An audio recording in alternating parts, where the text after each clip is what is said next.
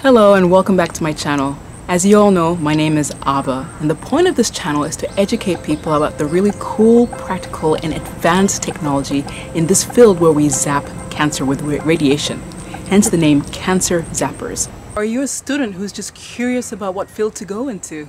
Or are you someone who's just generally interested in technology and science? Whether you're a friend or family member of a patient with cancer, or you yourself are a patient with cancer, or perhaps you're a clinician who is referring your patient to a radiation clinic, this channel might be for you.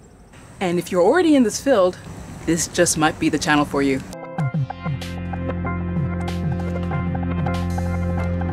Subscribe.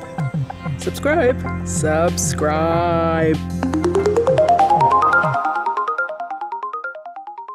In this video, we're going to be taking a look at the importance of imaging the patient before treatment. Imaging is important. For example, I went scuba diving in Mexico and took along an underwater camera. I was able to take some footage of the SeaWorld. The camera wasn't great, which I regret, but there were some things I could do to make the images better, like this, playing with software filtering effects. Before we treat a patient, it's important to image him or her so that we know that we're truly targeting the tumor and sparing the parts that we don't want to irradiate. Images can be taken with different kinds of imagers. Before, many images were taken on film that were later developed while the patient waited. Now, we have electronic devices that provide pretty immediate images now that there's no need to develop film. They can either use the same high energy megavoltage beams that the patient is treated with to provide 2D images similar to film, or much lower energy X-rays from a source added to the linac. There are things we can do to improve image quality. Image on left, we see more bone. Image on right, more soft tissue. Type of energy makes a difference. Sometimes we care to align the patient's bony anatomy, and other times we don't.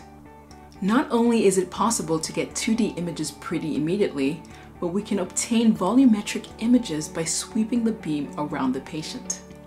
When we image, we want to compare the image we obtain at time of treatment with the one that was created in the patient's plan. The offset determines how we need to shift the patient so that the position is pretty accurate. But to get within the ballpark before imaging, we can refer to markers that were placed on the patient's skin that point to a known reference point. We align the patient up in the treatment room to the lasers which intersect at a known point. That is pretty much shared in common with the planning software in the treatment room in reality. Since the patient may come multiple times in the week to be treated, even on consecutive days, we may not always choose to image just so we reduce the amount of unnecessary dose to the patient. A LAR, as low as reasonably achievable. Check out my previous video if you missed out on this new term.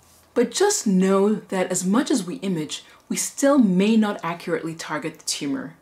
Don't forget, there are certain tumors that tend to move around more, like certain lung tumors that move when the patient breathes. Tune in to the rest of my videos if you'd like to know just how we respond to such challenges.